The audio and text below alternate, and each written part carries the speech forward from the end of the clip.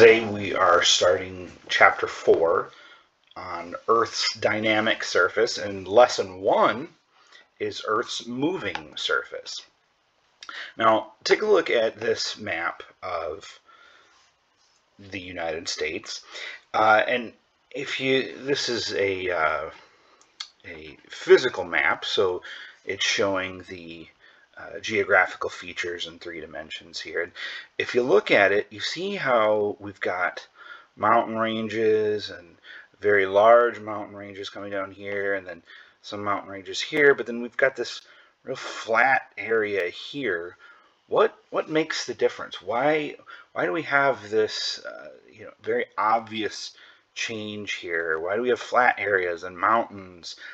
And we're going to look at a scientific theory called plate tectonics.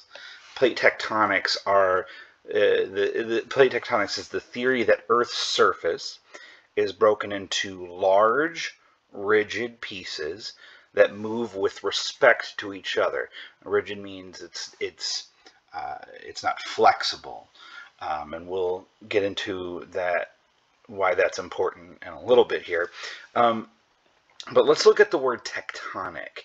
Tectonic actually comes from the Greek word tecton, which means builder. And we get our word architect from this word, architect meaning literally chief builder. But tecton means builder. So keep that in mind when we talk about tectonic plates and what does it have to do with building things.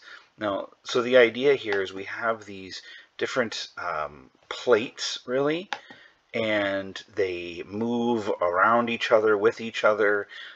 So if one's moving over top of the others, and we'll look at some of the different ways that they move and some of the different boundaries, but this is the idea between plate tectonic theory. And it really got started in 1912 with a scientist named Alfred Wegener, and he had the idea, came up with the idea of continental drift, which we will discuss in a little more detail later. But the gist of it is he thought that he noticed that the continents kind of fit together, and there were fossil remains that were similar, found in different coasts, particularly in Africa and South America. And he said the only way that those fossils could have gotten like that is if the continents once would have been all together. And so that theory kind of was expanded on over the years, and by the mid-1960s became what we now know as plate tectonic theory. And this has been added on over the years, and there's a number of different pieces of evidence for this theory. Have to do with ocean ridges and fault lines and things like that, which we'll kind of discuss in lessons and chapters to come here.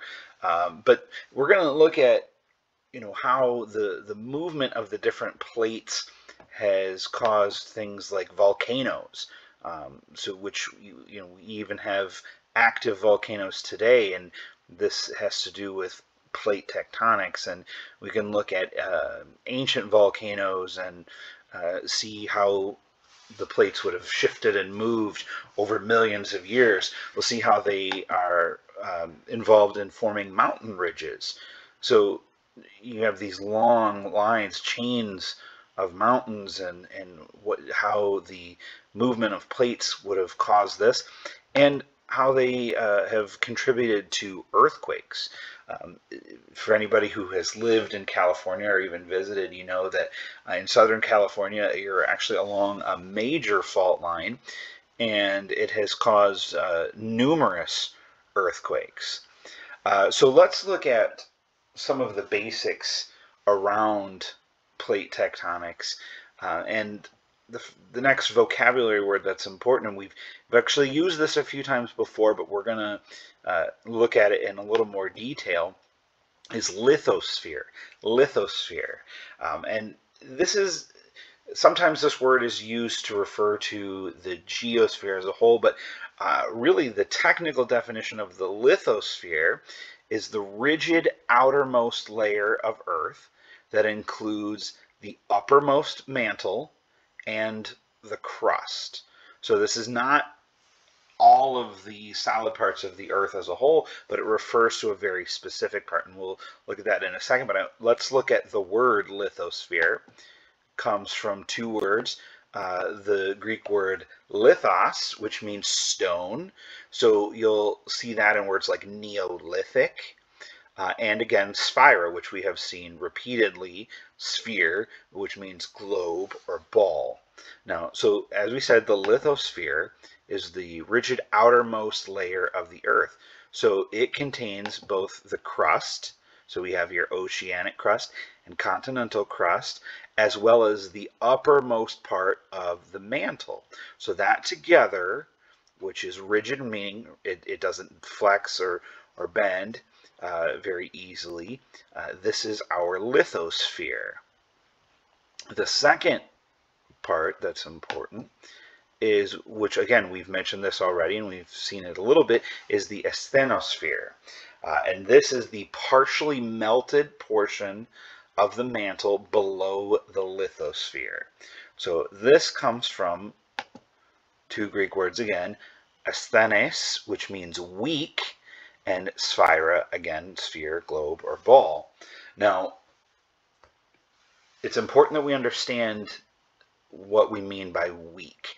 So as opposed to rigid, meaning it's not flexible, let's look at that definition again. It's partially melted. So it's partially molten, or we use the word plastic, meaning it allows it to flow.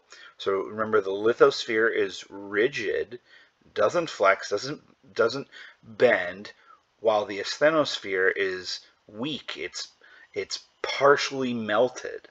And so let's see how they work together here. So we have the lithosphere, solid, kind of not really floating, but that's probably the best idea that we can have on the semi-solid asthenosphere. So this semi-solid allows the movement of the lithosphere, of our different tectonic plates.